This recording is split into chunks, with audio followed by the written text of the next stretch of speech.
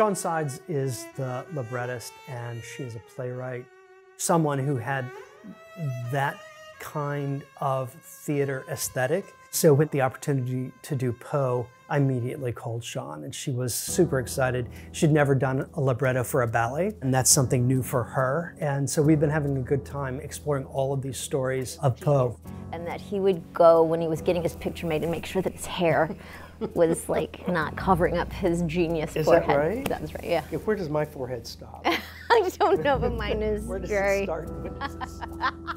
This invitation was a thrill, and it was terrifying and humbling. Of course, the terror melts away when it starts to become fun. We had several meetings, and I knew that Stephen was interested in the biography as well as the tales.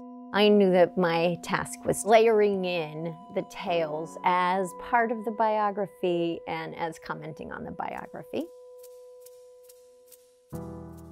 I would like the audience to understand Poe wasn't mad. The world was mad.